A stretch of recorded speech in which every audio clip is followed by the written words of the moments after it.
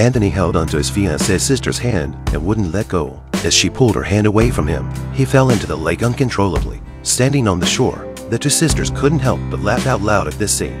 Anthony, who had been humiliated, immediately took off his soaked jacket to reveal his magnificent body, which delighted Edwina. Kate reminded her that it was rude to stare at him like that, but she couldn't help but stare at him because his body was too hot to be true. Just a few days ago, Anthony asked Edwina to marry him, but there was always an unspoken connection between him and Edwina's sister Kate. Lady Danbury recognized the unusual atmosphere between him and Kate, but she had to remind Kate that Anthony had proposed to her sister and that the whole of society knew of their engagement. Only a fool would jeopardize the marriage now.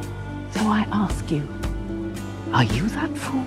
No. Lady Danbury then introduced Kate to a male companion to take her canoeing on the lake. The man helped Kate to board the boat, while Anthony stared solemnly at the scene, looking at Kate's bright smile.